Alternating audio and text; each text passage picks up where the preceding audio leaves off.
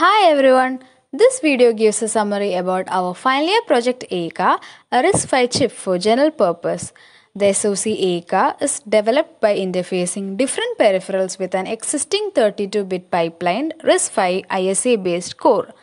The world of processors is currently dominated by x86 and ARM processors, which are available in several variants and are highly optimizable for different types of embedded systems. Then, why RISC-V? RISC-V is a free and open instruction set architecture enabling a new era of processor innovation through open standard collaboration which provides simplicity, clean state design, modularity and stability unlike other ISAs.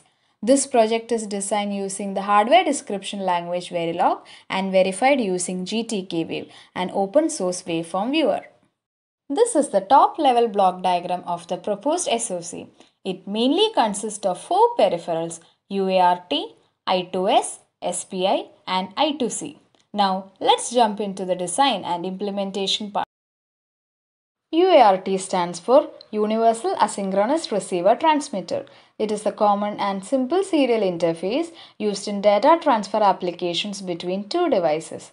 Data format consists of a start bit, 8 data bits and a stop bit. The transmission line is always held high. It is designed using finite state machine for receiver and transmitter. I2S Inter-IC Sound. It is a standard serial bus interface used for connecting digital audio devices. It consists of a line for 2 time multiplex data channels, left and right channels, a word select line and a clock line. Serial clock drives the flow of data in the system, whereas word select is to choose between right and left channels of audio data. Serial Peripheral Interface or SPI. It is based on master-slave configuration. The master sends a clock signal to begin communication. It selects the slave by enabling the chip select line. SPI is full duplex. It means master and slave can send data at the same time through MOSI and MESO respectively. It works like a circular shift register. Inter-Integrated Circuit, commonly known as I2C.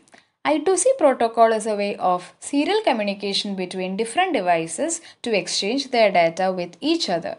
Its data format consists of start bit, 7-bit slave address, read-write bit, acknowledgement bit, 8-bit data and a stop bit.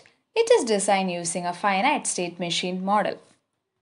After designing the peripherals, let's check out how the processor communicates with these peripherals. This is done using memory mapped I/O. Processor places the address, data and control signal on the respective buses. The address decoder will enable the selected peripheral by decoding the address. This diagram shows the I/O device connected to memory mapped I/O. Next, how do data transfer take place when the processor is running at its own speed and the peripheral at some other clock rate? Won't it lead to data loss? The answer is yes.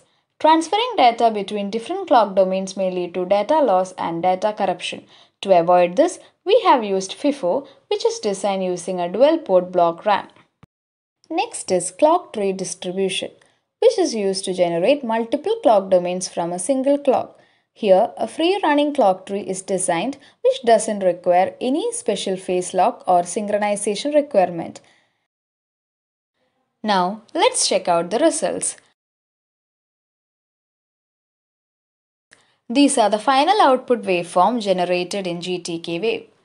Address, 2 data lines W data and R data and control signal can be seen. The control signal selects between read and write operation. Moving on to the conclusion. Here we have tested this peripheral system of the SoC with a test bench. Future work includes writing a common test bench for core and the design peripherals and testing it at the industry standards. Thanks for watching.